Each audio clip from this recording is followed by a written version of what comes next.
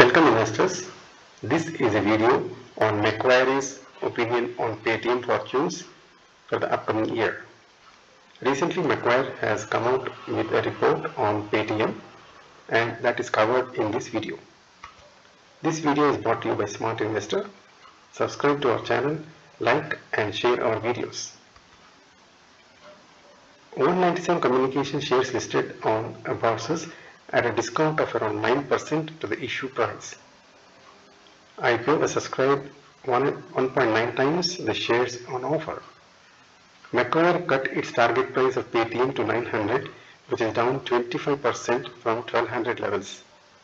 The brokerage raised its loss projections for the company by 16 to 27% for the FY22 to 25 on lower revenue and higher employee as well as software costs.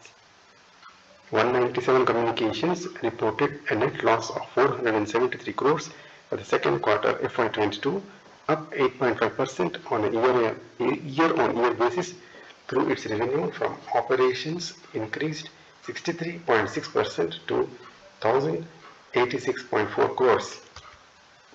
The stock performance has been quite disastrous. After the listing around 1800 level, the scrip has fallen to a low of 1159.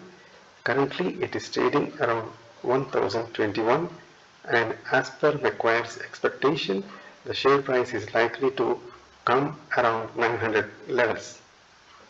Investors are advised to stay away from the scrip and not indulge in any kind of bottom fishing. Thank you.